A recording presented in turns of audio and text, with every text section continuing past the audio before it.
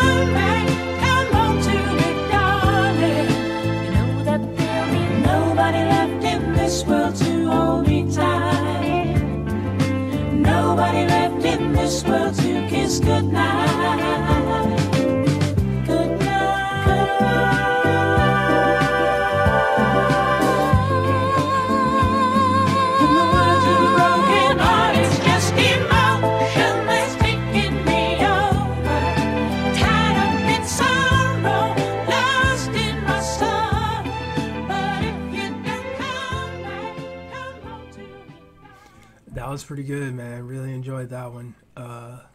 I like the Bee Gees. The Bee Gees definitely like brought a lot to this track as well.